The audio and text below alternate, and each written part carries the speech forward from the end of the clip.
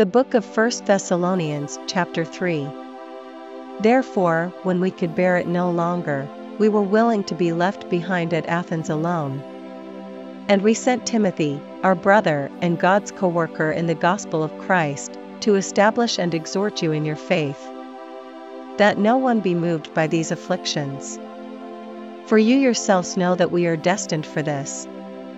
For when we were with you, we kept telling you beforehand that we were to suffer affliction, just as it has come to pass, and just as you know.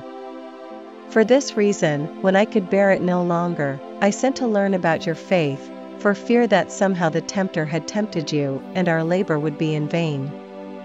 But now that Timothy has come to us from you, and has brought us the good news of your faith and love and reported that you always remember us kindly and long to see us, as we long to see you. For this reason, brothers, in all our distress and affliction we have been comforted about you through your faith.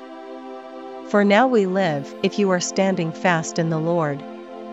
For what thanksgiving can we return to God for you, for all the joy that we feel for your sake before our God?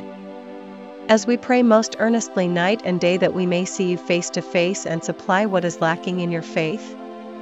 Now may our God and Father himself, and our Lord Jesus, direct our way to you.